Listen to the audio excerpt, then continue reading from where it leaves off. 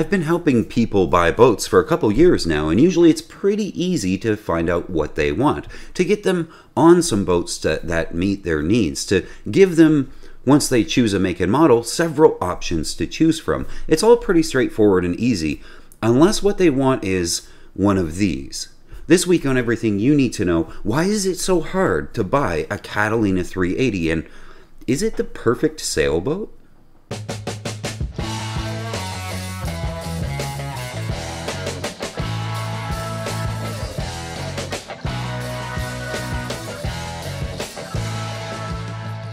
They started building this boat in 1997 and entered it into the Cruising World's Boat of the Year competition in the class for mid-size cruisers. And when it was picked as the winner of the Boat of the Year, here's what Cruising World had to say about their decision. When one of the biggest production sailboat builders in the world corrals top honors and a no-holds-barred fleet of extremely able contenders, including some candidates that fetch tens of thousands of dollars more than the winning yacht, it's time to take serious notice. So gather around and look at the breakthrough 1997 mid-size cruiser of the year, the Catalina 380. The Catalina 380 was designed and built for weekend and vacation sailing with the added capability of an occasional offshore jaunt, an extended sabbatical cruise. When the choices narrowed down during final deliberations, the judges pondered a simple question. Of the 10 boats in the class ranging from 32 to 39 feet, which would they choose were they about to embark with their families on a no-nonsense voyage of 1,000 miles or so, culminating in a season aboard cruising Mexico or the Caribbean? The nod went to the larger of the two impressive Catalinas. Size was, of course, a factor, but so too was value. With a base price of under $125,000, in true sail-away condition, the 380 is outfitted with a top-shelf list of gear and equipment. Among the standard components, Edson steering station, Schaefer roller furling, Alder Barber refrigeration, Westerbeek 42 horsepower diesel engine, Maxwell windlass, auto helm instruments for wind, speed, and depth, Lumar winches, Dutchman mainsail system, Z-spar mast, Garhauer blocks, and spin-lock rope clutches.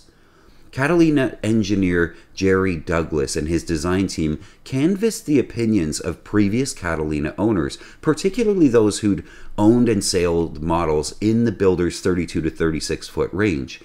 In the layout down below, the consensus was to eliminate the double heads featured in a previous Catalina 38 in favor of a big single head, to install more storage, 3 cedar-lined hanging lockers plus a dedicated wet locker, and to include a good navigation station with its own comfortable spring-loaded seat.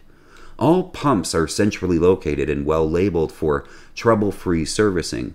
Engine access is outstanding, as good as it gets on a boat this size. A wet area for fuel and water filters contains leaks and contributes to a dry bilge. Anchor chain is led below by way of a straightforward chute that provides an excellent fare lead.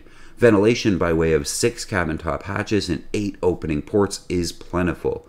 In the interest of simplified maintenance, there's not a splinter of teak on the top side, with a very complete fully indexed manual and a boat meant to be looked after by its owner, not by a high-priced service yard. Construction is simple but stiff and strong. A separate molded grid section is bonded to the solid fiberglass hull while it's still in the mold.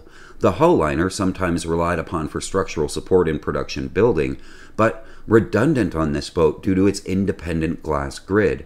It's then installed over a layer of cavity-filling foam. It's a new process for Catalina, and one they're pleased with. The external lead keel is available in fin or wing options. It is secured with bolts to American Bureau of Shipping ABS standards.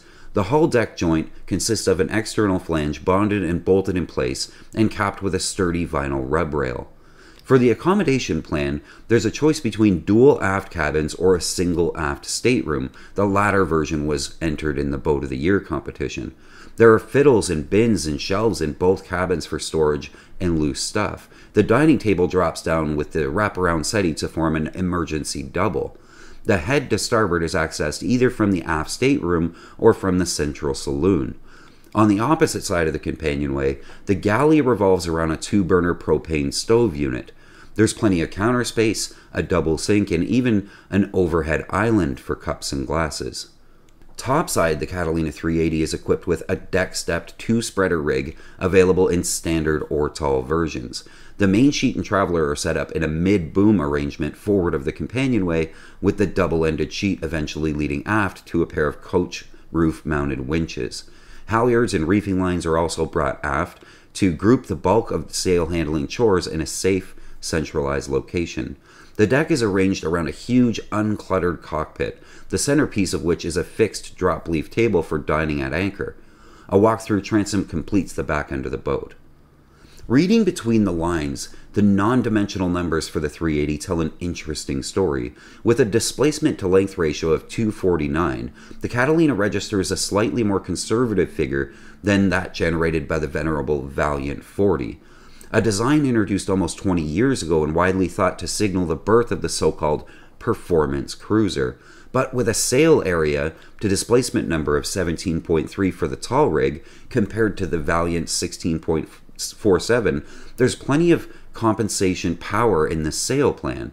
Perhaps most surprising, with a displacement of 19,500 pounds, the 380 is about the heaviest boat in this year's mid-size class. Any way you look at it, this is a substantial vessel. Combine that with a sprightly sailing qualities and generous interior volume, and you've got a winner. So that's a lot of good things said from Cruising World, but this is a 20-year-old boat, and I'm over here telling you that it's really hard to buy one. And here's why. Every time I consult with someone who wants one of these things, they start looking and they find a good one for a reasonable price, but before they can go see it, it's gone. Literally within days of being posted, these things are selling. It's insane how fast these things are flying off of Yacht World. And there's good reason for that. When you consider that the perfect boat for a couple to go cruising on is usually 38 to 42 feet, this one coming in on the lower end is going to be easier to deal with short-handed. It'll be easy to pull it up to the fuel dock, and you won't need a bow thruster to make everything work out. So it's one less thing to break. Inside that 38 feet, they somehow give you 42-foot boat real estate, though. The saloon is awesome for entertaining. The dinette drops down into a bed if you need it, which you won't because guests can sleep in the V-berth while you enjoy an island bed in the back. An island bed in a 38. Who does that? You guys know I love the older model, the Catalina 42 Mark II. I bang on about it all day. But there was always one complaint I had about it, how the galley hallway just sort of ended. It just stopped at the back wall. But on the 38, they didn't do that. They made it a pass-through into the aft cabin, and I like that.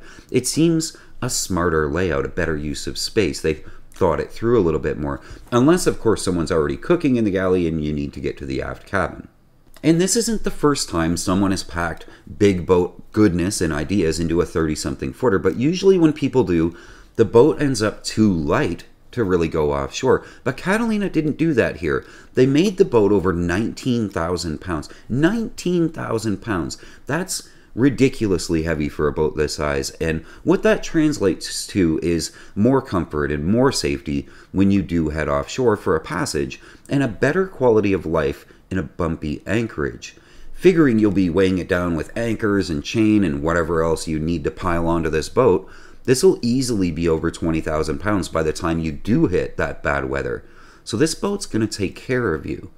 To give you a comparison, the Island Packet 38, same size, is renowned for its offshore ability, and it weighs 21,500 from the factory. So we're running with the big boys in this weight class. Lady K Sailing is brought to you by patrons, people who give a couple of bucks an episode to make these videos possible. The mission at Lady K Sailing has always been to get more people sailing more easily. If you'd like to help out, please consider becoming a patron. And a big shout out to all the existing patrons who have gotten us this far. I genuinely couldn't do it without you. So why wouldn't you buy this boat? Other than the fact that you probably can't unless you have 100 grand and you move extremely quickly, because they sell that fast. There are only a couple reasons I can think of to not buy one of these if you get the opportunity to do so. The biggest one, obviously, is the age. They're all 20 plus years old now, so a lot of lenders won't give you a boat loan if you need one, and the lenders that might have worse interest rates. Unless you take out a personal loan or home equity or something, it's getting hard to buy a boat that's a bit older now, and that sucks. The age of the boat also means they're all just about due for standing rigging now if they haven't had it already, and that sucks too. Having the rigging replaced can easily spill over 10 grand if you have somebody do it, or a little less than 10 grand if you bring all the rigging into the rigging shop yourself to save money. When Catalina made these boats, they filled some hull voids with a foam. And while they aren't structural locations, it's not really an issue, but I have to worry about this manufacturing process because it's just 20 or so years old itself. What will that foam look like today? After 20 years of being around water, is the foam going to be waterlogged or rotting now? Will it mold? I just don't know, but I would want to know before I committed 100 grand on one of these boats. The next two reasons not to buy one of these are pretty trivial at best, and from that you can tell I'm really reaching to find stuff wrong with this thing, but at 38 feet you will be the little guy down in the islands. Most of the people who live aboard and go cruising consider even 42 feet to be a bit smaller nowadays. A 38 is just going to look very small next to everyone else's 45 and 50 footers. But if that doesn't bother you, consider the water line. From the laws of displacement hulls, the shorter the boat, the slower the boat usually. And if you run with a pack, you may get frustrated by being the slower boat. Now, maybe none of that bugs you, and good, because it shouldn't. But it's my job to make sure that you go into this with the right expectations to avoid disappointment later. And the last thing about this boat, its looks. I hate to do this because I really love this boat for all of its space and amazing accommodations and its ability to sail well and its weight and its coastal capabilities. I think it just looks like an appliance. A very good appliance for a very specific job, but it's still an appliance. And Catalina does that a lot. There's no flair, no panache, no wow factor for me. Look at Jeannot, another appliance, but they let the artists do the windows. And I like that. Catalina needs to hire some artists and let them do something weird, something unique, something to put some magic into what is otherwise quite possibly the best medium-sized cruiser you can buy for 100 grand right now. That's it for this week, guys. Please don't forget to leave a thumbs up and subscribe. Both are free for you and would really mean the world to me. Also, leave a comment below and let me know what you think of this boat, the looks, the space, the quality. Until next week, friends, keep the heavy side down, but not too far down. We'll see ya.